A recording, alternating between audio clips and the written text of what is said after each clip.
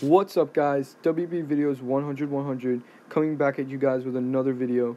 So I hope you're having a great Sunday. Today is WrestleMania day, and I hope you have a great time watching WrestleMania. So I haven't made a news video in a while, but I've got some news for you today. We have two superstars returning to the WWE.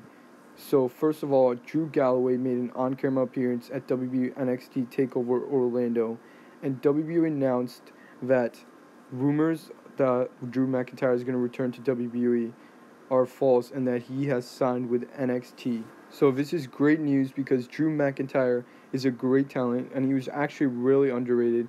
He was starting to become a jobber before he had left the company earlier, but he was really underrated, like I said, and he was a former Intercontinental Champion, and it's going to be fun to see what Drew McIntyre does in NXT, so I can't wait for that.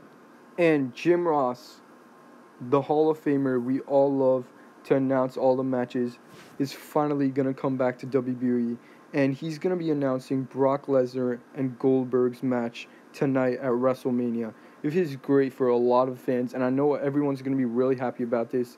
When Jim Ross left, I really didn't think he would come back, but shockingly, he's come back, and I can't wait to watch WrestleMania 33. It's actually going to be exciting again, hearing JR's voice commentating over the matches.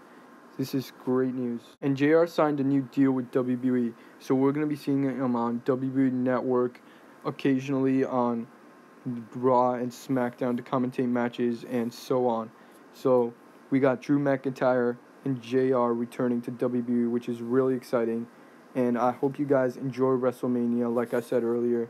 And that's it for this one. I'm out. One more thing, guys. Thank you for 8,000 subscribers.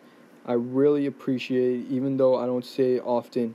And if you enjoyed this video, make sure to like, comment, and share. And if you like videos like this, make sure to subscribe. Peace.